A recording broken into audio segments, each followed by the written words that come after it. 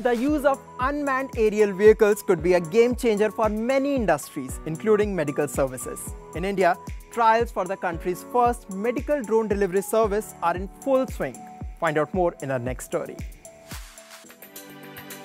An aviation firm has carried out the first tests of longer-range drone deliveries in India.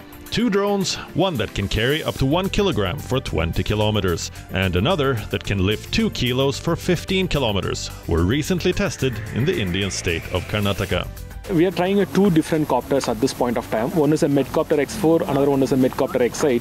Medcopter X4 is something like can take maximum payload of 1 kg and travel for 20 kilometers continuously. And it has a range of 20 kilometers and it can fly for continuously 55 minutes of time. And we do have another copter called a Medcopter X8, which can carry 2 kg of maximum payload and it travels continuously for 15 kilometers and it's fly for 35 to 45 minutes of time. It's hoped that they could deliver medicines as well as COVID-19 vaccines to remote areas. In May, 20 organizations were granted permits to conduct experimental flights beyond the current limit of 450 meters, including Throttle Aerospace Systems. The Indian government also invited bids from drone operators to help set up a pilot project for the delivery of medical supplies. It's believed that the technology could help vaccinate priority groups in hard-to-reach places.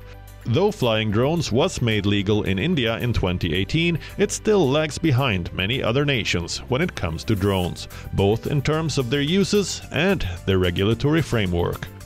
Under current regulations, they have to be flown in full view or within 450 meters of their operators on the ground.